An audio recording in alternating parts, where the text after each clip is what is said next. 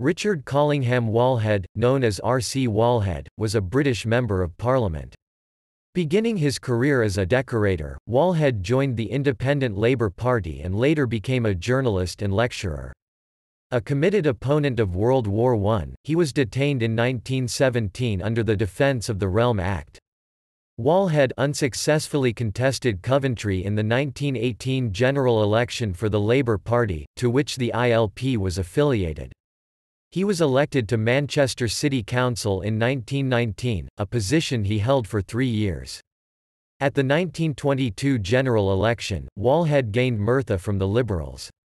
As the politics of the South Wales coalfield radicalised, this turned into a safe Labour seat, which he was to hold until his death. He was one of only 5 ILP MPs to retain their seats in the 1931 general election, after Labour withdrew their support, and initially supported their disaffiliation from Labour. However, in September 1933 he resigned from the ILP and rejoined Labour. He died the following year.